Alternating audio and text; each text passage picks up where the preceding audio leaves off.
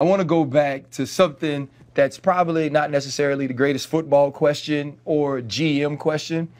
You said that Linda wrote you letters for every game that you played and also the color commentary for.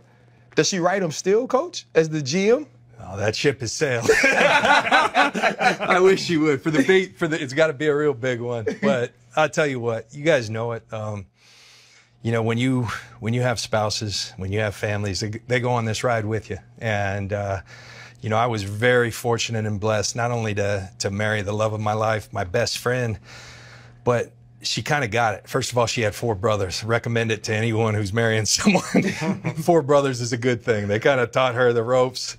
Second of all, she was a collegiate athlete. She played on the tennis tour for a little bit, so she knew what I was going through.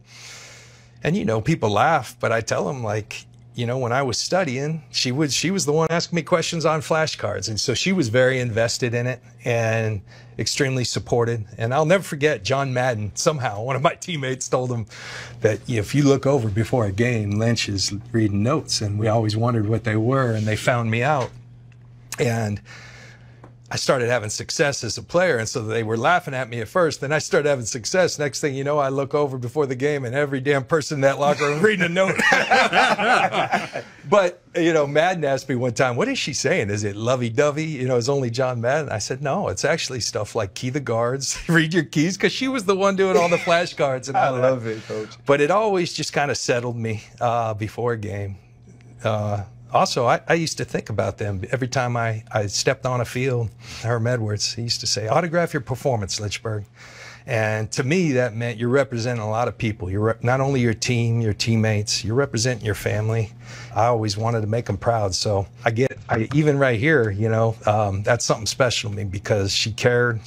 They went to most of my games.